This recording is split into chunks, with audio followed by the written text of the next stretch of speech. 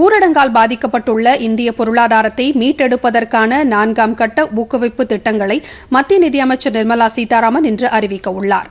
இந்திய பொருளாதாரத்தை மேம்படுத்தி உள்நாட்டு உற்பத்திகளை அதிக அளவில் மேற்கொள்வதன் மூலம் இந்தியாவை தற்சார்பு நாடாக மாற்ற 20 லட்சம் கோடி ரூபாய் மதிப்பீட்டிலான ஊக்குவிப்பு திட்டங்கள் செயல்படுத்தப்படும் என பிரதமர் நரேந்திர மோடி நாட்டு மக்களுக்கு ஆற்றிய உரையில் அறிவித்திருந்தார்.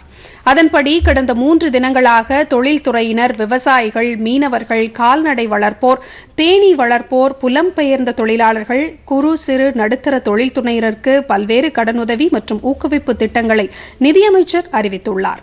வரி செலுத்துவோருக்கும் பல்வேறு சலுகைகள் மற்றும் கால நீட்டிப்பு வழங்கப்பட்டுள்ளது. இதன் தொடர்ச்சியாக இன்று 4ஆம் கட்ட ஊக்குவிப்பு திட்டங்களை அவர் அறிவிக்க உள்ளார்.